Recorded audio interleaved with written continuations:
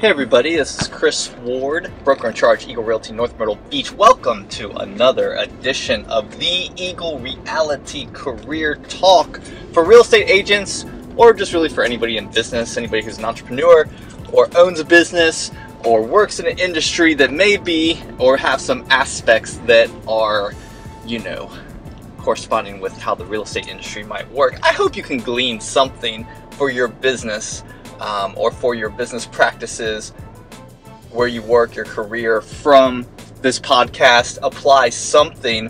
And really, in these next couple episodes, I think there's a lot that you can apply directly to your business from what we are going to be talking about, not only starting last episode. If you haven't checked that out, go back, check out the last episode of the podcast. You can subscribe on iTunes or go to our Soundcloud.com account, Chris Ward Bick, that's B-I-C, and check that out on our latest podcast episode that was last week with Carolina social media special guest Sean McKenna was with us, and we were kind of kicking off this segment of this little series of a couple podcasts talking about your marketing as a real estate agent, as a realtor. When you run your own business, when you own your own business, you are not only the CEO and the janitor, but you're also the marketing department for the most part. When you're just starting out, or when you're just on the front end of growing your team, you still, and especially in a business like real estate and a career as being a realtor, you are really responsible for most of your marketing. Now, you can hire a marketing firm. You can go to someone like carolinasocialmedia.com and employ the skills and delegate that part of your business and your business strategy to, I guess, quote unquote, professionals. But I totally think, and I think when I actually talk with real estate agents, when I interview real estate agents and I talk with them, I kind of put a focus on marketing. Like, how are you at marketing, design, photo taking, Facebook, social media, digital strategy, websites? Have you ever built, a single page website? Do you blog? How familiar are you with marketing techniques and marketing strategy and know-how? Because that's just part of running and growing your business in real estate, or any business. Now, I may have a little slight bent, a little bit of a prejudice, if you will, because my background's marketing. My undergrad and bachelor's degree is in marketing and management from Coastal Carolina University, and I like marketing. That's probably the most fun part of my career personally as a broker in charge and as a realtor, is marketing, not only for real estate, for clients like trying to sell their home, to get new leads, buyer leads, like just all marketing strategy and campaigns to build my business, but also to brand and market my company, Eagle Realty, and other companies that I get to work with as well. Usually what I bring to the table and what I like to do personally is bringing the marketing strategy and implementation for marketing in today's culture. I just look, that's just what I try to research. Is what I try to be on top of.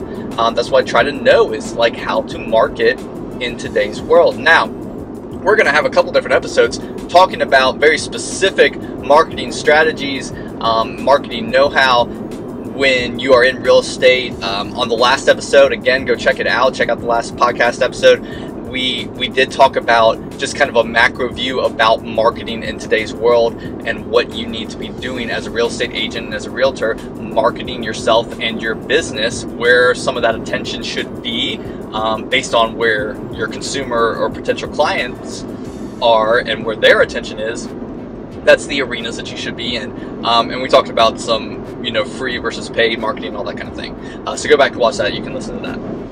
Today, I'm talking about something a little bit different, very specific to realtors, but really it can be applied to businesses as well. And we're going to talk about sphere marketing. And here's the thing they tell you when you get into real estate: who's your sphere? It's usually the first question actually I ask new agents getting into real estate is, and even agents that have been in the business for a while, I ask them, where is your business coming from? For new agents, I ask them, what kind of database do you have for your sphere?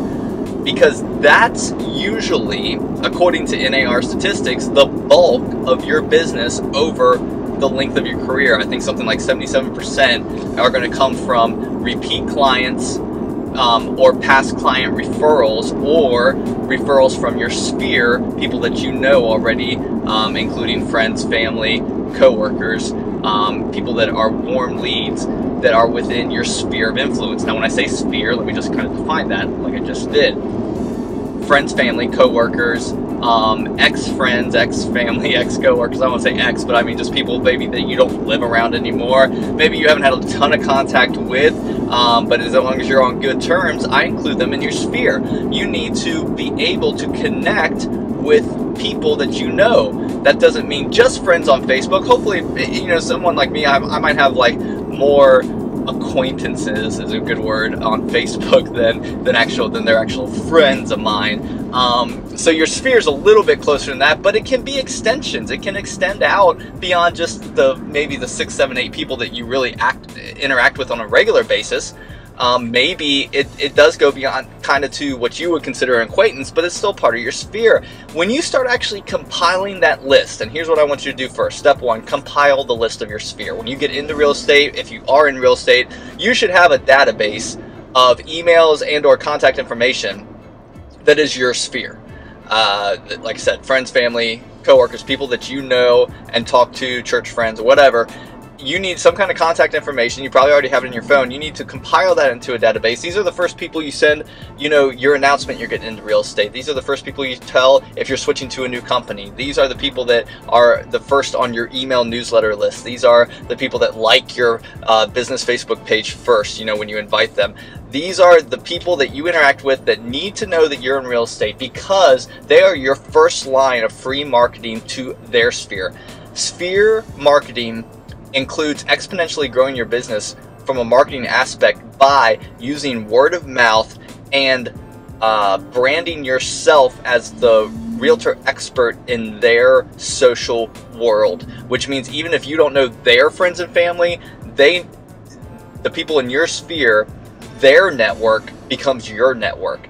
And that's where you need to get the ball rolling as far as being in front of them and making sure that your sphere is well saturated to know that you are the real estate expert in whatever area you work in. Like if you're working in North Myrtle Beach in our area, they need to know that. Now, most of us down here are transplants. A lot of us have not grown up around here. So our sphere, this is even better for our business because our buyer demographic is not heavy local buyer demographic. It's obviously people looking for vacation homes, second homes, retiring down here. So if you came from out of state, that's even better because your sphere is probably from one of the states that buy down here a lot. So you need to find out how to stay in front of those people that don't live around you, that aren't here, that are part of your network, so that their network becomes your network, so that when someone around them, one of their coworkers, one of your sphere's family members, one of your sphere's friends or fellow church member or wherever they're at, and they hear real estate, it triggers in their mind because you've branded yourself so well to your sphere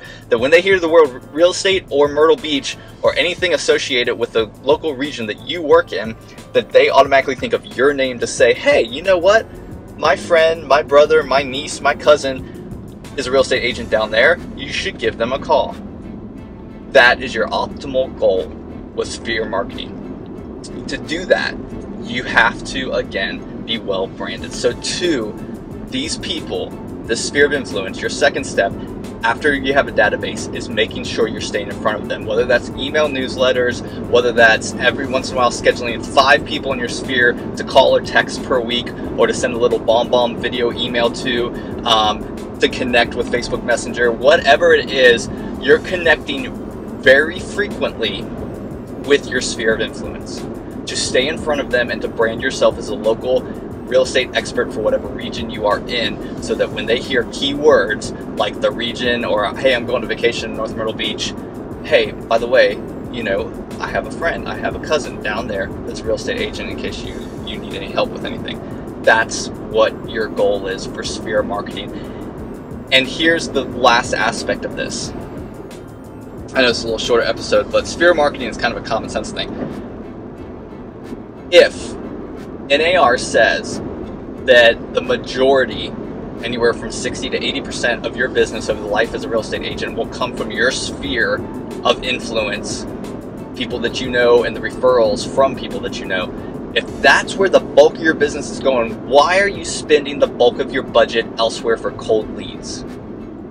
Let that question sink in. Let me say it again. If you are getting the bulk, the majority, 60 to 80% of your real estate sales business from your sphere and referrals from your sphere, that includes past clients, current clients, friends, family, coworkers, people that you know or have worked with, then why are you spending 60 to 80% of your marketing budget elsewhere to get cold leads? We are inefficient with our marketing budget usage. We as realtors need to put money into our sphere marketing. You think you can just do it word of mouth, but you need to have strategy behind it. You need to be diligent in how you are marketing. Step 3 is this. You have to put the bulk of your budget where the bulk of your business is coming from. You cannot leave it out. You need to budget for sphere marketing. What does that look like? I've already given you a couple. I'm talking about email campaigns, bomb, video email, staying in touch through social media. That's all good and well. But you need to be doing things that include special events, contests, touch points for current and past clients and your sphere. An example, client appreciation parties. You should be having client appreciation parties for your clients. You should be providing special educational classes like a foreclosure class, how to buy investment property classes for your sphere, exclusive to your sphere. You can do this for cold too, but make your sphere feel special. Your sphere of influence, it's kind of hard to say. Sphere of influence, make them feel special. Make them feel like your attention is on them. There may be, within RESPA guidelines, certain like gifts, giveaway things that you can do that really make them feel special. The goal is that even if it may not be, even if you don't have to spend the majority of your budget money, actual like dollars on that, your time, energy, and focus needs to be split evenly. I'm not saying drop all cold marketing activities. I'm just saying that maybe you need to think about how can I spend not only money, but time, focus, and energy on the majority of where my business is coming from. Just shift your focus a little bit and see if you can even increase your referral business, if you can get more of your sphere to recognize you as a local expert, be branded so that as their networks become your networks, your brand and your real estate business grows exponentially through word of mouth and connecting with people that you already know, and those become warm leads. And we all know that warm leads are way easier sometimes to deal with than cold leads. As far as actual return on investment in dollar figures, it definitely adds up to being a better ROI ratio than the marketing money that we usually spend on cold leads. And conversion rates are higher as well. I could go on and on about that, but I think you know that. I think sometimes we just need to be reminded. So the point of today's podcast, 1, make sure you database your sphere of influence, and every time you have a new referral or connection that you can add to your sphere, add to it. 2, you need to be consistent in your marketing and efforts as far as branding and contacting your sphere of influence. And 3, make sure that your energy, focus, and budget are focused on where the majority of your business is going from. Make sure that ratio of those 3 things are in line with where your business is actually happening from. I hope you guys enjoyed today's podcast. Again, Chris Ward, broker in charge, Eagle Realty, North Myrtle Beach, South Carolina. Please subscribe to our podcast on iTunes, The Eagle Reality Career Talk, or at SoundCloud /Chris Ward Vic. That's VIC. Check us out all over social media at Eagle Realty SC, and I will talk to you next time.